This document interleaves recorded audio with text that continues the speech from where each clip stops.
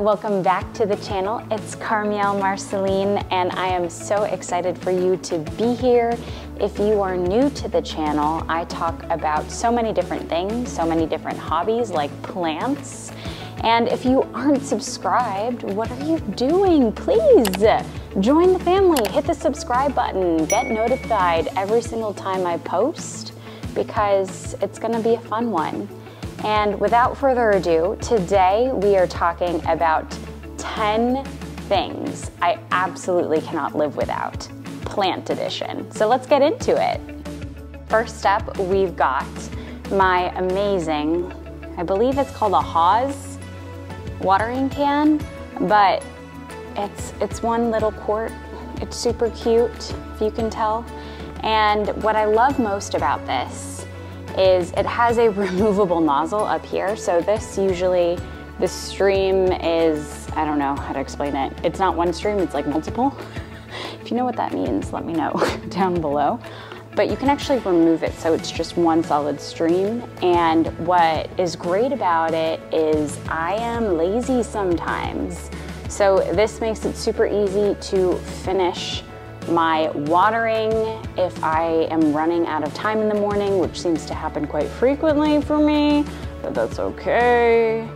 I love it because it's also very compact, especially living in New York City, and I have zero space to store anything. So 10 out of 10 recommend. I bought previously larger like gallon ones, and I also am not strong, so being able to carry that across my apartment to all my plants is not the most ideal. It's also really pretty. I had it in a different color, but I like the cream better. Number 2, we've got this plastic bowl. Okay, hear me out. This may seem really trivial, but for plants, it is amazing. I use it for top watering, bottom watering, repotting, propagating, anything plant related, and I have a couple of these, so I just stack them. So very, very portable. I got these, honestly, I don't even know. I got these at a hardware store down the block from me, and they're pretty inexpensive. I'm sure you can get them online, garden store or what have you, but it's perfect because it's also just tall enough. I want to put a whole bunch of plants in here.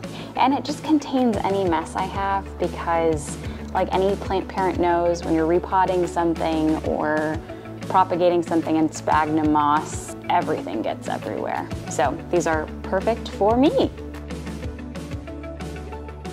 Number 3, my moisture meter. This is a godsend of a tool for me. I use it every day, multiple times a day. And it is perfect because it tells you what moisture level your soil is. So is your soil dry? Is it moist or is it wet? Because oftentimes the common way of killing your plant is by over or under watering. So this enables me to not make any silly mistakes. It's also extra long because some of my plants are ginormous, like this bird of paradise over here, where it's in a planter that's like 20 inches in diameter, so it needs to go deep enough into that pot. So 10 out of 10, recommend a moisture meter if you don't have it already. What are you doing? Go order one because they're super helpful. Number 4 is my amazing mister. This is from the brand Seg Beauty. I believe it's actually for haircuts. But what I love about it is the fact that the mist is super fine. I don't know if you can see this in the camera, but in front of me it's like, woo! It's not like droplets of water that sometimes when you have a mister, which is actually not good if you're spraying the plant because you can get mold that way. And I use this primarily in the winter because it's super arid. It's not humid in my apartment because of how cold it is. So this adds a little bit of fun moisture into the air. It's also great because when I propagate with Leica or sphagnum moss, that also gets dry and I can just spritz it like this and it's completely wet again, which is great. I don't have to bring it with me over to my sink to end up pre-wetting, so it's also very convenient. Number 5 is my plant shears. These I just upgraded. I know, like you can upgrade on plant shears, yes. I have the Fiskars, I can't pronounce it, that I just got from Home Depot one day, and they were so dull, it made it hard to cut my bird of paradise or even my fiddle-leaf fig. So I wanted to treat myself. So I got these from Amazon. I think they're from Japan, but they are very, very sharp. And it's super great because it's got a locking mechanism over here. I think most of them actually do. But it's the perfect size for my hand. It's really sharp. Helps me when I am cutting off dead leaves or I'm trying to propagate. Just makes it very clean and simple. I don't have to try cutting the same spot over and over again. These are very sharp. I accidentally cut myself when I was cleaning it one time with an alcohol wipe. So you want to be very, very careful if you do buy these. Number 6, neem oil. This is from Captain Jack's. You can get it off Amazon, you can get it from your local nursery or hardware store, to be honest. Neem oil is actually a vegetable oil. It comes from the seeds and the leaves of a neem tree. And what's great about neem oil is that it's organic. There's something about what's in neem oil that reduces insects from reproducing, / it reduces like their food supply, which if you have houseplants, you know the struggle. So what I actually do every single month to be super proactive with pest control is I will spray this neem oil onto a microfiber cloth and wipe the front and the back of all of my leaves. And this has done an amazing job with keeping my pests at bay. And I'm proud to say, knock on wood, if I had wood near me, I would. I've never had any pests. So this is, mine is fungus gnats, but I don't really count those. So this has helped me do that. So if you don't have neem oil, get it right now. Number 7, little piece of technology. It's called a catchy. I got it off Amazon. And like the name suggests, it catches stuff.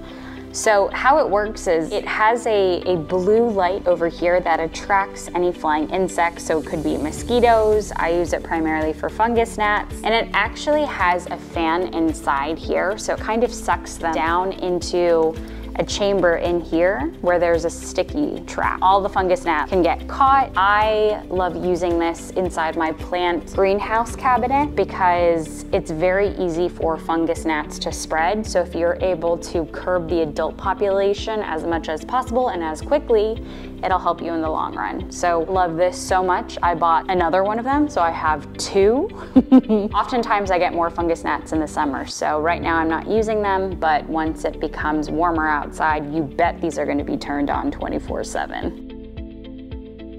Number 8 is this propagation box. I got this from Amazon. What I love about it is it's got little air vents, which you can kind of see here, that you can turn to close or keep it open, which helps with air circulation. It also comes with these, let me try and take it out. Oh, sorry, I have a plant in here from one of my other videos that is having transplant shock. It's not looking very hot, but it comes with these different panels that you can connect to each other. So you can create different layers. So if you want your propagation box to be higher, which you can kind of see here, like this is another piece, and then this down here is another piece. This is perfect, let's say if you have a plant, like this one, that I just bought from a store in my rare plant video. If you haven't seen that yet, we'll link it so you can see that down below. If I don't want to put my plants next to my existing collection, because I don't want to infect them with pests in case this has it, I can easily put it inside my propagation box and keep it away. Also contains humidity, because if I left this out in regular room temp air, it's probably not going to do that well. I mean, right now it's not doing that well, but we can look beyond that. But anyway, I love this propagation box. I have 2 of them, and they just make acclimating plants and propagating plants super easy for me. Number 9, a heating vent. This is perfect because I bought these last fall. I got one and I loved it so much that I got two. And if you're in a place where there is winter, like New York City, it gets cold. It gets like 20 degrees Fahrenheit, which I don't know what that is in Celsius, can't help you there, but that's cold. I don't do cold weather. And I increased the number of rare plants in my collection this year, so I wanted to make sure that everything was at a good temperature, nothing was getting shock from cold weather.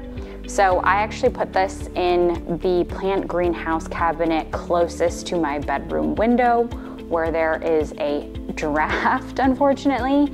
I mean, the perks of having like 20-foot windows, right? It's done a great job with keeping my plants really happy. Secondly, if you want to germinate seeds or root any plant cuttings, if you put this underneath your tray, your propagation box, like the previous one I showed you, it'll keep the temperature at a good between 73 to 77 degrees Fahrenheit, which is ideal for rooting plants. Number 10, this cute little mug. It says Plant Lady and it looks like a terracotta planter. Not necessarily needed for watering plants, but for watering your spirit. I love this, it's so cute. I actually got it from Etsy, so I'll link it down below the Etsy shop I got it from. But this was a little gift for myself, and I use it for my morning ritual of having a latte. It's the cutest thing and reminds me of all my plants. So if you want to give this to your fellow plant lady, do it. There you have it. Those are the 10 things that I could not live without.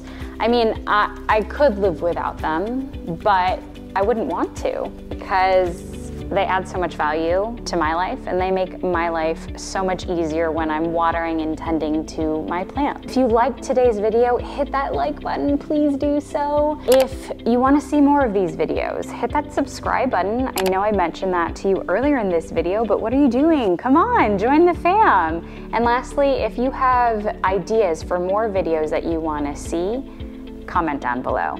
And with that, I hope you have an amazing rest of your day. Thank you so much for spending it with moi, and I can't wait to see you in the next one. Bye!